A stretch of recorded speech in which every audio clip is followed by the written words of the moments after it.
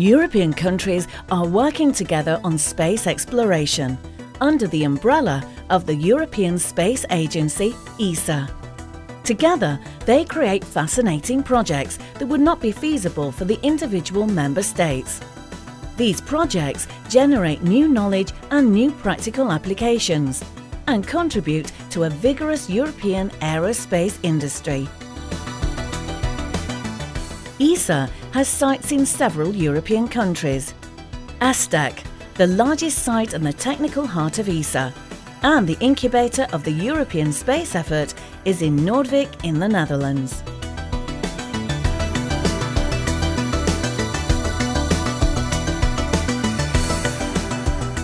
Most ESA projects are born here, and this is where they are guided through the various phases of development.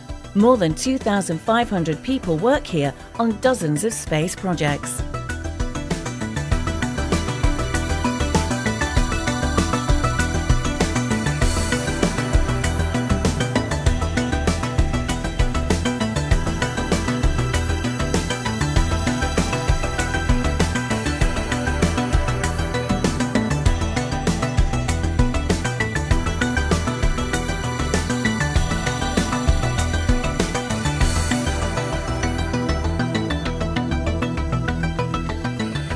Developing a space project is a complex process and often takes anything from 5 to 10 years. Every project starts with an idea for scientific research or for an application.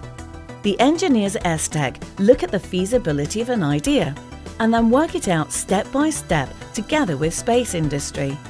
This is a painstaking process that cannot afford any mistakes, since today it is impossible to repair a satellite once it is in space. ESA specialists are responsible for developing and testing the sophisticated technologies needed to make future projects possible.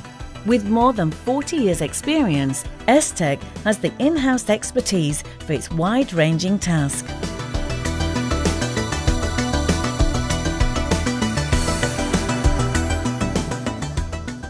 The satellites are actually built by commercial companies, which are accountable to ESA project teams at ESTEC. A team is closely concerned with every aspect of the construction at all times to ensure that the result meets all the requirements. The satellite must be tested thoroughly. For example, the severe vibrations experienced during a launch are simulated in the ESTEC test center.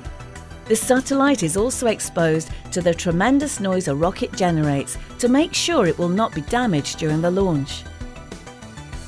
In the space simulation facility, the test engineers can expose the satellite for several weeks to the vacuum conditions and the extreme temperatures in space to check the satellite will continue to work properly under these extreme conditions. Intensive testing goes on for months until ESA is satisfied that the satellite is capable of performing well for the whole of its planned lifetime.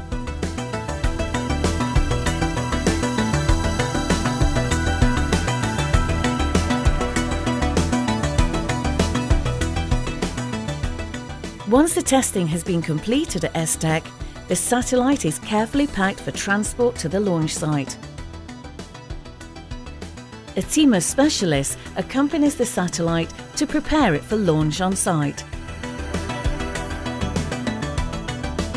Depending on the mission, the satellite is sent into orbit by an Ariane 5 or some other launch vehicle.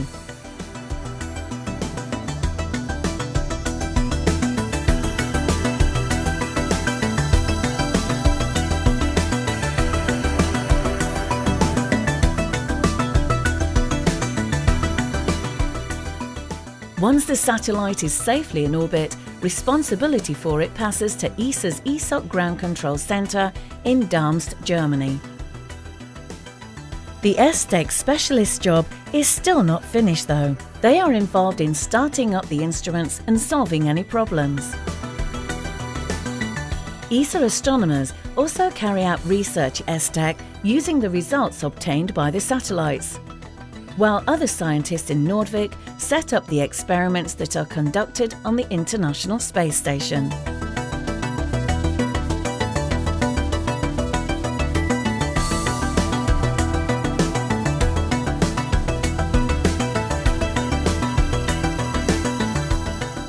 Europe's contributions to the space station, such as the Columbus Space Laboratory and the ATV cargo vehicle, were developed at ESTEC.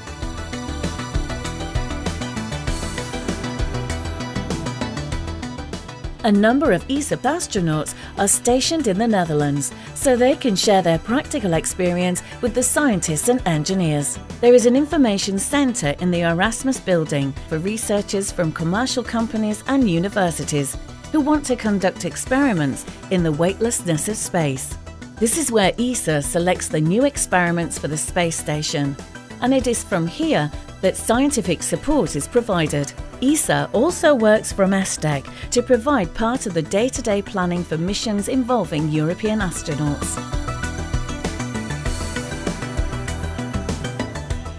ESA's people at ESTEC never sit still.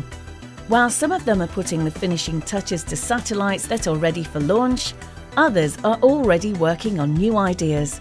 This is the cycle that has already resulted in dozens of successful missions, making space exploration and applications in Europe a part of our daily lives.